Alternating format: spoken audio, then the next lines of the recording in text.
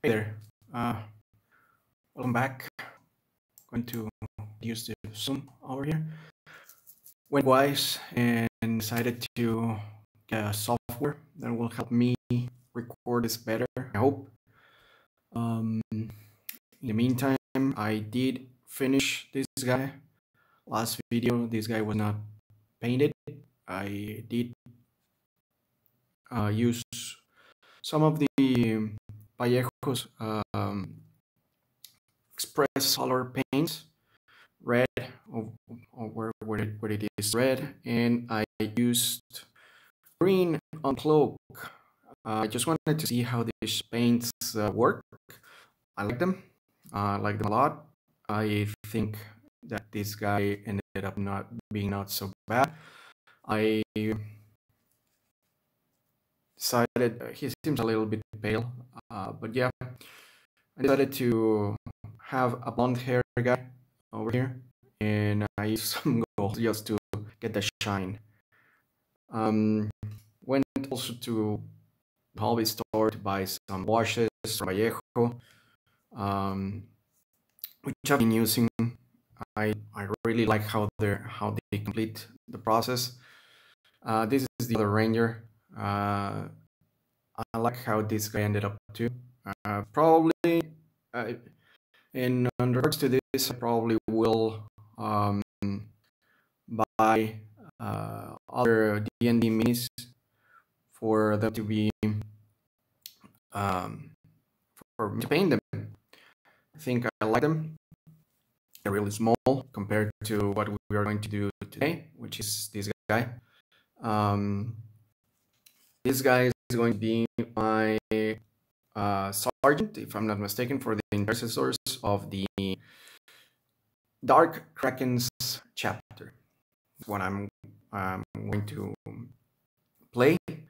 And what we're going to do, at least on this video, is make the place a coat of black, because I want all the black to be on the same color. Based on the armor pieces, I will leave the gun casings and the pouches just as they are, but in the armor pieces I will use the Vallejo black. Apparently this is famous, 70.950. I will be using this one for the coat.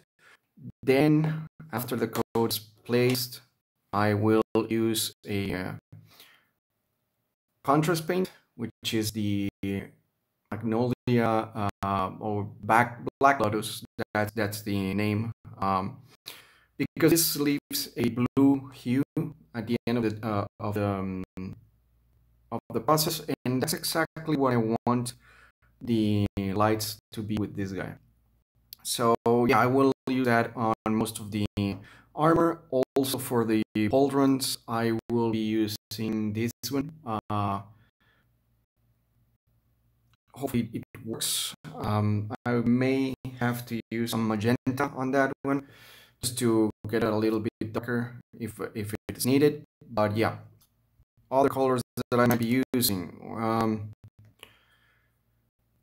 I will be using this visceral red from Vallejo again.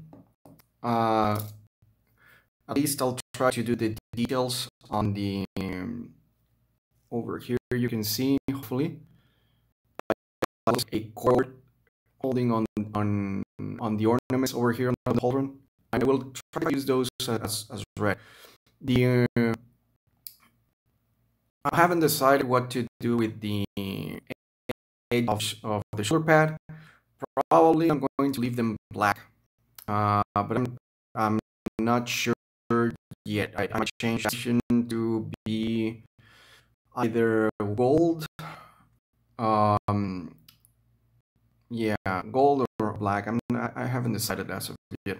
I'm going to start using my brush number 4. So it's been with a little bit of water. I already have black. It's not being seen on the screen, but it is on my wet palette. All right. Always drop a little bit more. What you have over here. and let's get to place the coat.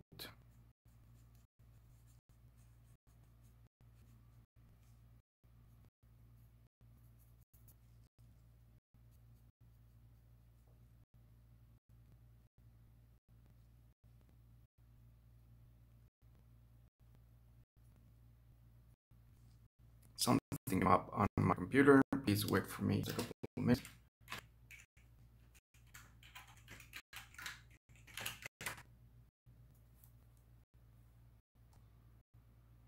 There we go. Okay.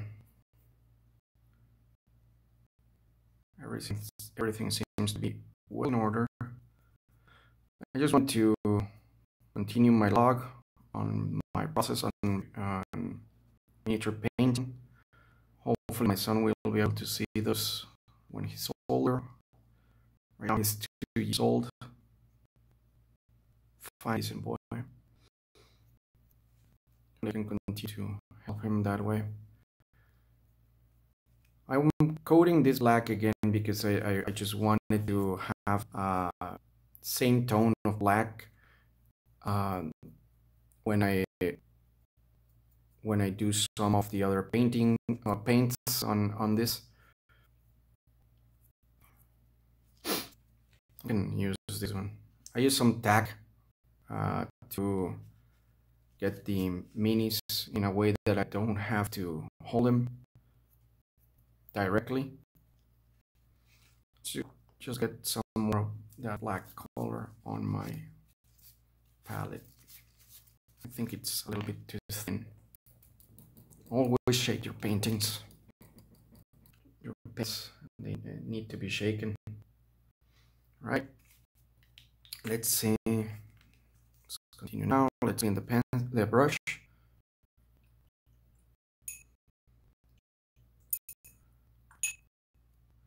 Otherwise, I installed a software that helps me record better, I think, indirectly with my computer, so I don't think I'll have that same time limit that I had on other videos, though I will just set myself, or I'll try. Even if it is less, this video I'm going just to place code on the R if I will get. Okay, everything seems to be in order. It's already absorbed, right, from the first coat. Again, I'm just doing the armor. I'm not going to do everything on the mini because it is already primed in black. I don't think I need more of this. And I don't know where I saw that. Somebody painted up a Dark Kraken with his arm being in copper, I think, and I like that idea. I'm going to copy it. Hopefully, nobody gets mad. But yeah, I like that idea of that arm being complete in copper or gold. I don't remember which one exactly was the color, but the rest of Mini was at least on the armor part, black with later shades on blue, which is what I think I'm going to do, like blue in details, the shades, and everything else that's going to be on the miniature. Let's get that dried a little bit. I use this for any other parts that I want to paint, which in this case will be the bolter, and the other part of the armor. This part is going to be completely black, and the bolter mainly is going to be black too. I'll pass some of the oil, the wash I have, in order to enrich the details. But mainly it's going to be black, so yeah. I have to see how how it is on the box art, so to be faithful as possible. I like those bolters, I like the new ones.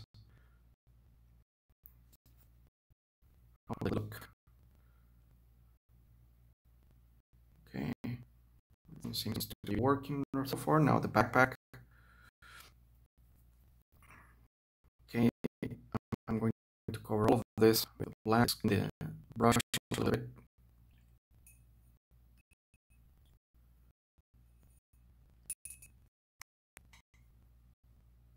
Let's grab some of the black color again, so we can continue.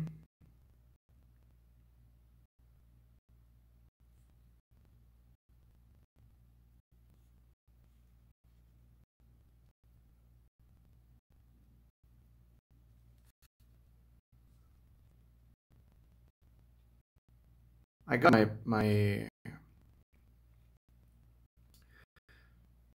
got a captain, the Space Marine Army that I'm going to meet, and I also got this is the hand that we're going to use. I never liked the idea of half the helmet or no helmet at all in Space Marine, so I'm more with uh, with painting the whole or the helmet. This is going to be a sergeant. I'm thinking that I'm going to freehand some red streak at least over here. I'm thinking of the eyes to be in green. Hopefully I can make a glow. I'm not sure exactly how at this moment. I will watch some tutorials on that. I think I have enough to do that. And yeah, I think in the mouthpiece of the helmet, I wanted to put on red. I think it contrasts very well with the black color. I will try to use this contrast paint just so it is not exactly too bright, but it covers at least the details of the mouthpiece. That's at least what I'm expecting. Okay, at this moment, this should have already been dried, and right. Let's see.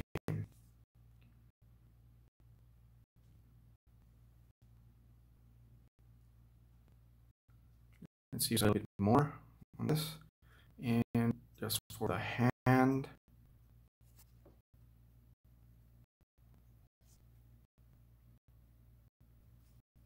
That's it. Let's have a little bit more of the on the neck part over here.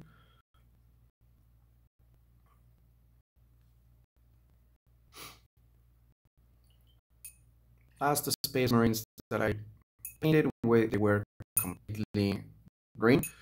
Now this guy is going to be black, red, purple, and white.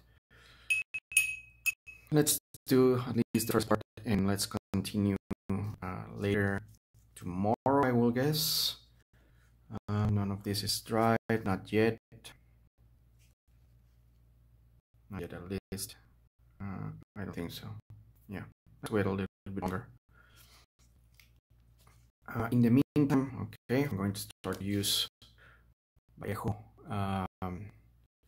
black gloss contrast paint. I'm going to use this on the feet and the legs.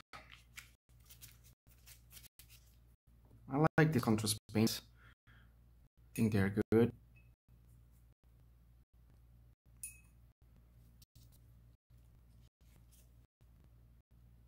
I like how they cover miniature and then they leave a shade of at least in this case a blue hue on the end of the mini or the edges of it.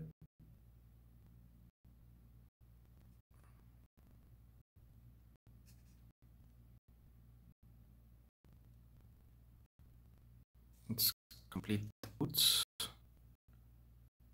Even on the back.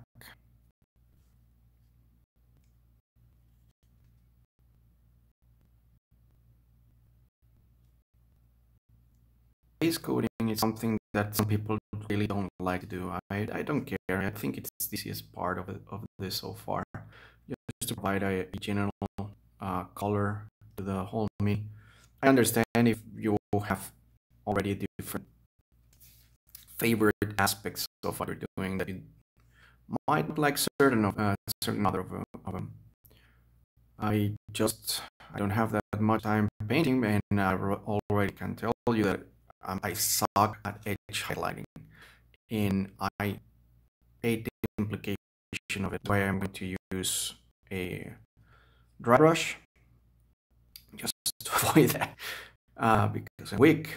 Because for now I don't know how to do it any other way. I've seen tutorials, and just I need to do practice on that, and maybe my muscle memory will recover, or at least not recover, born, be born, and maybe at that point, yeah, I will be able to do the edge highlighting. In the meantime, I don't think I'm going to be able to do so. Okay, seems to me that all the other parts that I just applied it are already dried, so let's work on the rest of the pieces of the armor over here. We'll wait to see how it looks once it's dry.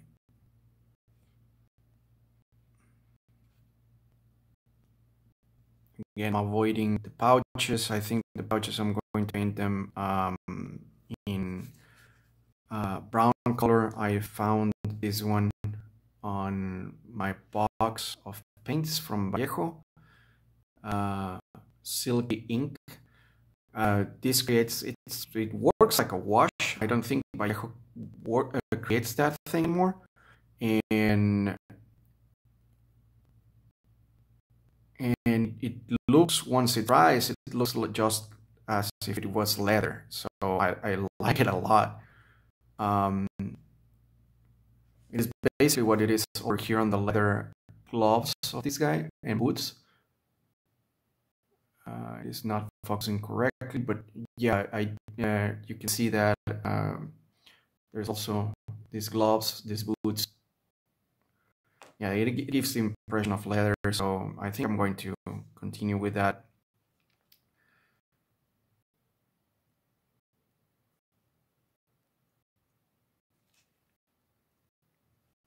Right, now the chest and the aquila. The aquila I haven't decided how I want to paint it. If white, which is a possibility, though I don't know, it's going to be very difficult because the base is already black, the base of the color. I'll try to do that. But I'm thinking on white or, yeah, completely golden. I'm leaning on white. I like the contrast, as it might have been implied earlier on this video. Okay, just a base coat. Let's move on to the other pieces to provide more base coating. All right, let's clean the brush.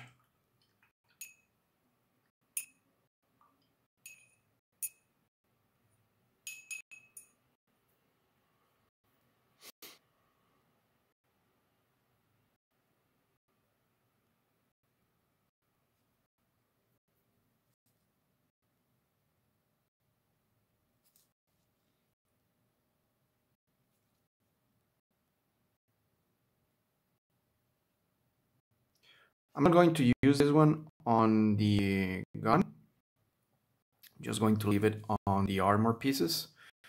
I want the Space Marine to be reflective in that way, if possible. So I'm going to leave it as it is for now. I think I have to much of the contrast paint on my brush, but that's okay. Basically, I'm going to cover everything that I want to kind of have that blue hue. That's intention. I'm not sure if I'm going to get. Hopefully, I can see it already on some of the parts that it's leaving that hue behind. And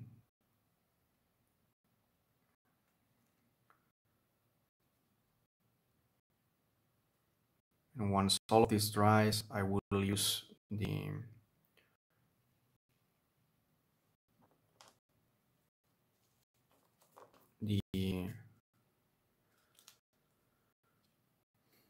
wash to provide more details on the, at least the backpack. Again, I'm using tack on this.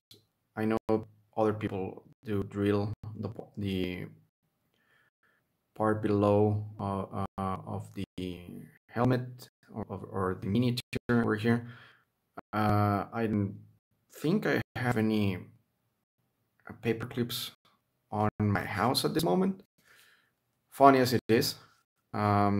So that's something that some people hold down these models, and but yeah. All right, let's leave that for a moment. Let's see if this is drying.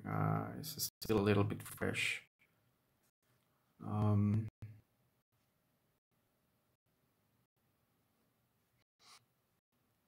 All right, it's not leaving exactly the color that I want. Should I apply a second coat? Maybe I'm mistaken on all of this, but it doesn't seem to be leaving that blue hue behind it. Maybe I should have primed it white, but I don't have a white primer. All right, let's do a second coating on the boots just to see how it works.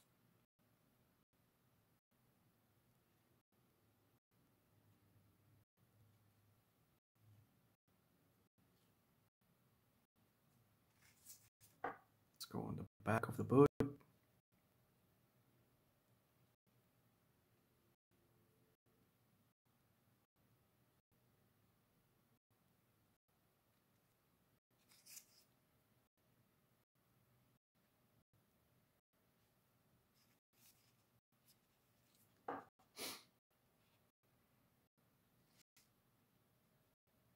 The glove, fingers,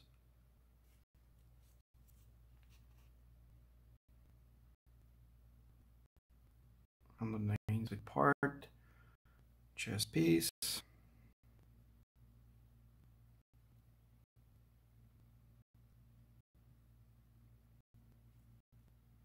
abdomen, and the neck.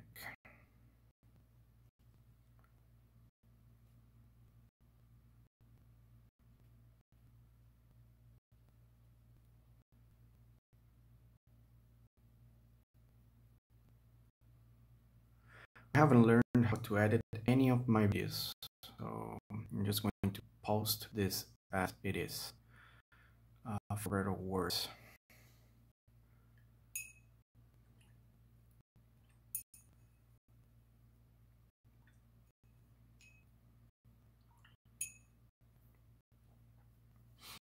All right, everything seems to be drying out properly. On the arm, which one do I want to use?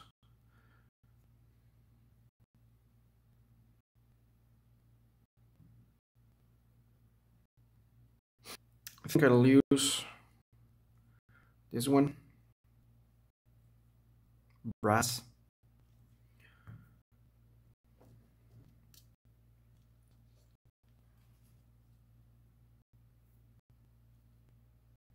I'll leave it to dry, and I'll work on the shoulder pad over here.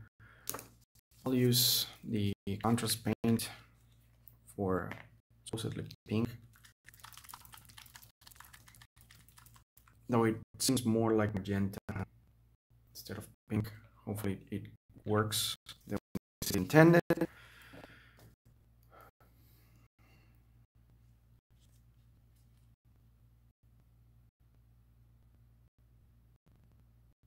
These paints are already very, very, very thin out of the bottle.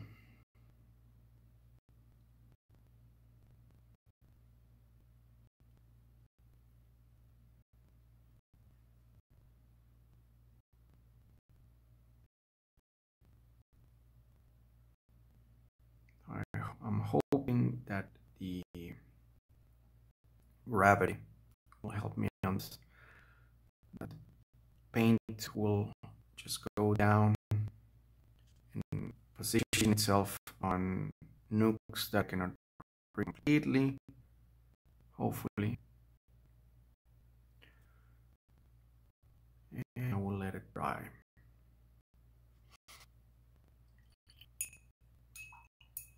I don't think it's going to be the way that I expected it to be. That's a shame. It's a shame. Let's see if I can remove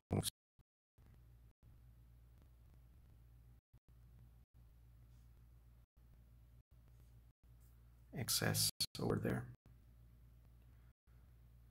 A little bit more. Let that dry.